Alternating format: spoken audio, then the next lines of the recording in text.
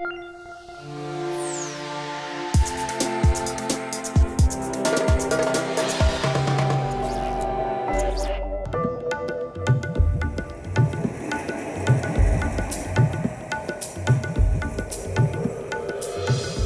buildings, for me, are living beings.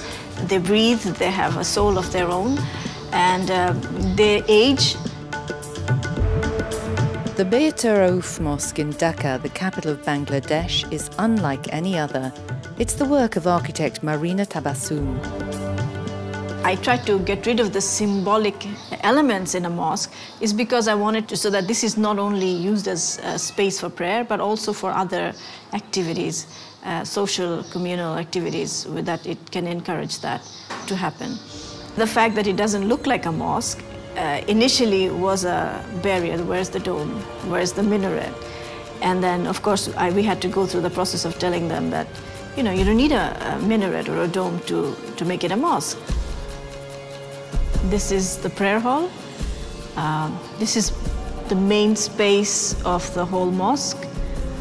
As you can see, this space was perceived as a pavilion.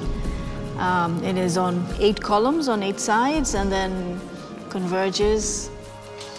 So this is where you can see the entrance court. You see the light and the breeze coming in through those walls. It's all naturally ventilated, perforated brickwork, and interestingly, this whole brickwork is load-bearing. I think this is an unique architecture because in Bangladesh you hardly find environmental friendly mosque. You see the lights, the air circulations, the layout of the mosque.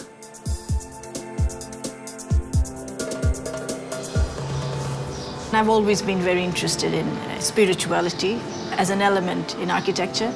So you have to enter into a mosque, leave behind your daily worries and worries and stresses. So it's a kind of a labyrinth that you enter through, and as you walk along into the prayer hall, you leave behind all those things and you sort of try to concentrate. So the space is designed in a way that it does that. It's certainly unusual to find a woman architect both designing and constructing a mosque.